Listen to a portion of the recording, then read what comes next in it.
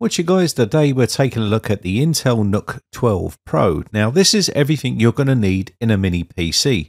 This is the i5 version. There's quite a few different versions of these on the market, and these come as bare bones, or you can configure them to your own needs.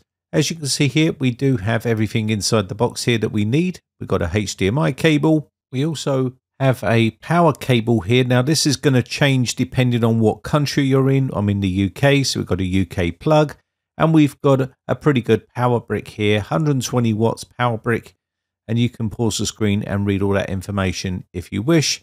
But it is a pretty good power brick, this one, and it does come with a barrel connector on the end here for the actual power. So let's go on to what else we get. We get the user manual here and a quick start guide. We also have some screws and some other bits in here. And we also have the back plate, which is going to mount it onto the monitor or the wall. And we have the actual mini PC itself. On the front of the device, we have two USB 3.2 ports. We also have our headphone input here. And we also have our power button on the front here. On the side, we have some ventilation here to let airflow blow through here, and on the other side we have the same, but we also have a Kingston lock on this side as well. Moving on round to the back, we do have that big exhaust area to exhale the heat from the device. We have our power input.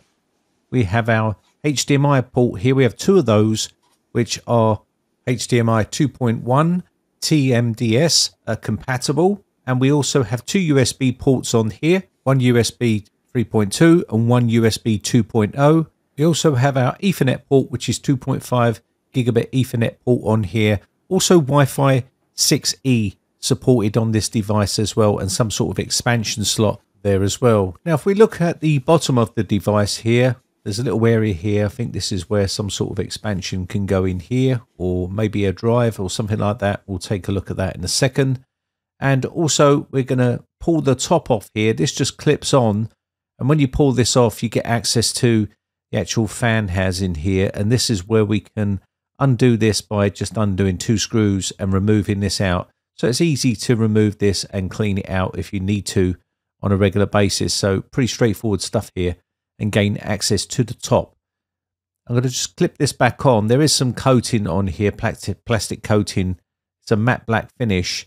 And we're just going to undo these four screws here and gain access to the bottom of the mini PC here.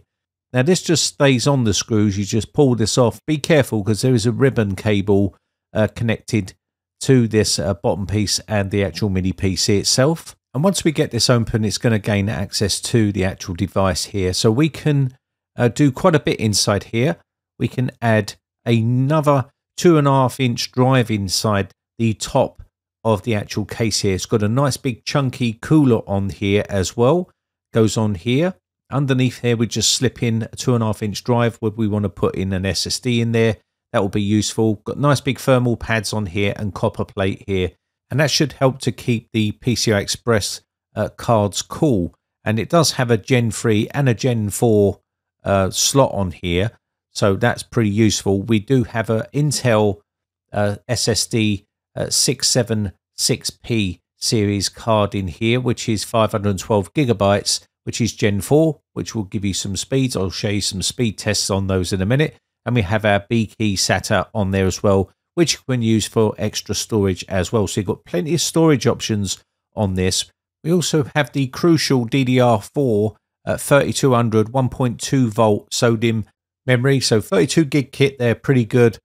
Goes up to 64 gigs, CL22 rating on that one as well. And this is what else you can get inside here. We do have an i5 1240p in here, which is pretty good. Also that Iris graphics on here, which is going to give us those awesome graphics from Intel as well. So let's do some Geekbench benchmarks here. We're going to run the CPU benchmark, and the scores for that is 1613 on the single core, 9390 on the multi-core, and the GPU is 14333 on there. Let's get some 3D mark here, 1492 on TimeSpy, and then we're going to run the GPU test on here as well, which will be Down here, we need to do Night Raid, and we'll get a GPU score as well for you so you can see what the GPU scores are. 14,861, which is pretty good for this mini PC. As you'd expect, it's an Intel NUC, so it's going to be pretty good.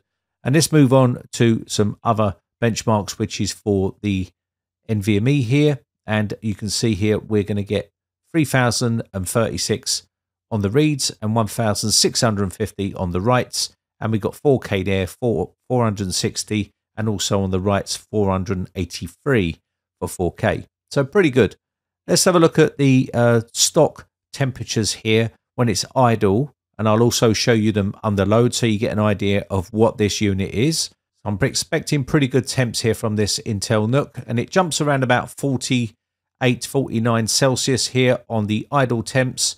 Under maximum load running Geekbench here, I was expecting to see thermal throttling and things like that, but there was none of that at all. Maximum 80 Celsius on temperatures here and a score of 11,004. Now, a lot of mini PCs will thermal throttle and also get massive temperature issues when running the Geekbench. Now, we're going to run some streaming here, 4K, 60 FPS, and you can skip, and it has no problems at all. This is Jellyfish, 140 Mbps, 4K, HEVC, 10-bit, and you can skip it as well. No problems at all, no stuttering, and you can play 4K movies as well.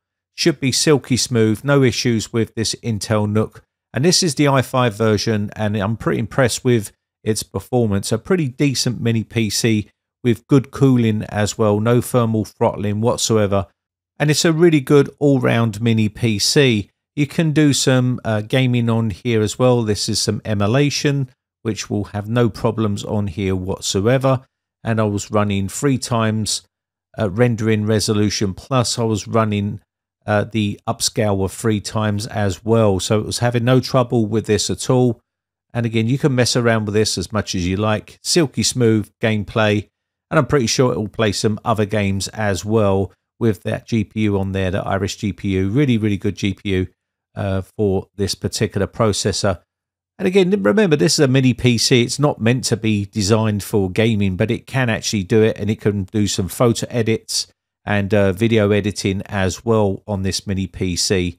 So it's a pretty good mini PC. Let's just test the power usage here at 56 watts when we put the maximum load on the CPU. It goes up to 57.6 watts there, and it's fluctuating there. So around about there, 57.6. So that's good enough.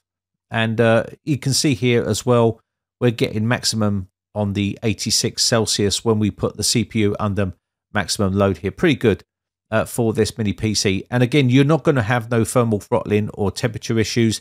This is the extreme testing for this mini PC. I'm pretty much sure that you're never ever going to push it to its limits like that. The BIOS looks really nice too. I do like the way Intel do their BIOS, and pretty nice overall mini PC. One of my favorite ones so far. Although it's not the most powerful, it is definitely one of my favorite, especially the build design and also cooling and things like that is essential for a mini PC. Anyway, I think that's going to be about it. That is the NUC 12 Pro, the 12th gen edition for NUC, and I'm really impressed with its performance. And you can change all the power settings inside the BIOS here.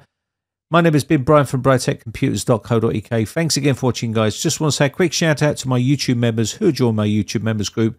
I really do appreciate the support. A special shout out goes to Michael Gadda, RTX Brody, David Lees, Waleed, PC Repair Tech, Edward Kelly, Celtic Lad, Big Daddy, Gary Belts, Mike Bigness, Jedi Buddhist, Geo Sam, Welsh Tony 1, and Rock and Roll Rebel. I really do appreciate the support, guys. I shall catch you on the Discord server for a chat, or I'll catch you in the very next video. Bye for now.